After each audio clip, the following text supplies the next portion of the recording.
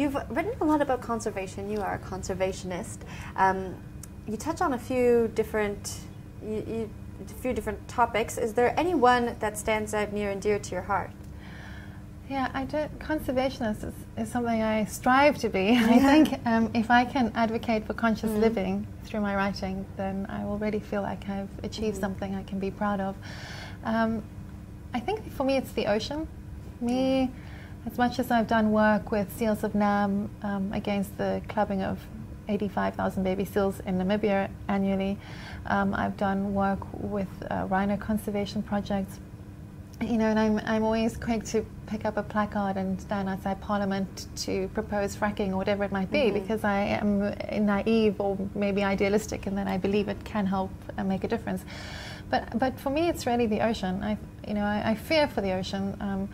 I don't think people have the same emotional connection with a fish that they would with a lion or an elephant, or maybe with a whale, because they've been somewhat romanticized. But you know, when I read that the bluefin tuna was more endangered than a tiger, and yet no one really seems to care, then I gave up fish immediately. And I just know that I'm not saving the world, but it's that whole thing about, you know, if you pick up a little starfish and throw it back in the ocean, what difference does it make? Well, it makes a difference to that starfish. And so I think that if I can just spread the word about keeping the oceans clean, the problem with overfishing, the fact that we really should be asking about what fish we're eating. You know, WWF SASI do a lot of good work with their program, encouraging people to only eat off their green list.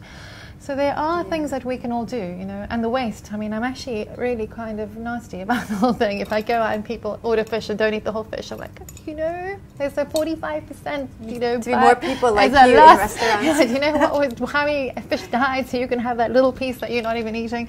So no, it's very difficult to live with me. But yeah, I think that the ocean. I just love the ocean, and people just seem to throw garbage in. And so there's a beach cleanup every month that I try and get to. Anything like that. That's great. It's just kind of just constantly creating that awareness. Now, where are you off to next? Well, I have 2 trips. I have a local trip starting tomorrow, flying up with 2 other bloggers, Di Brown, who actually blogs as The Roaming Giraffe, and a wonderful girl called Linda, who blogs as Moving Sushi. And the 3 of us with SA Tourism are doing what they call a shot left trip. Shot left is the domestic tourism term that they've coined. It's if you're in a taxi and you just want to turn to the one side, you'll be like, could you just shot left to the right? Okay. So they've kind of used this as a don't stay on the main track, shot left to the left, the right, explore, find out what's in our country. So we've done some work with them before, and we're going to the Kakadu district, which is in the Eastern Cape. We're hiking near Jeffreys Bay. We're doing surf lessons, which is going to be really funny. We're doing. Have you surfed before? No, I'm a swimmer, but I mean, I don't think I have the balance. But I'm going to take my GoPros just to entertain everyone. That would be nice. And we're just doing a lot of trekking. We're walking 5 kilometers along the beach, picking up garbage in one specific area. We're visiting a lot of recycling programs. So it has quite a good environmental theme to it, and just showcasing what some of the local projects are busy with. And then at the end of the month, I'm going to Switzerland. Exciting! I know, for the first time on a 6-day trip with the airline.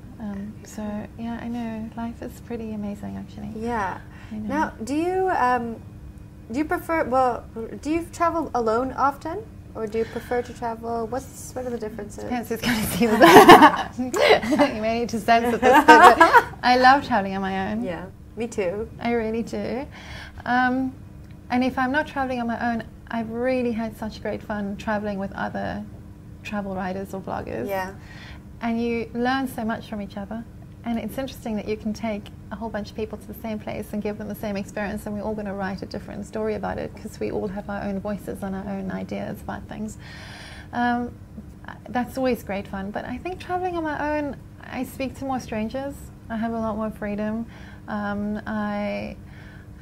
you know, I can spend an hour speaking to a fisherman about whether there's any catch when he goes out in the morning or whatever it is that I want to do. So, and I think that I really absorb, it's kind of introspective, so I think I travel to learn and I'm humbled by travel, and if I'm traveling on my own, then that's a certainty.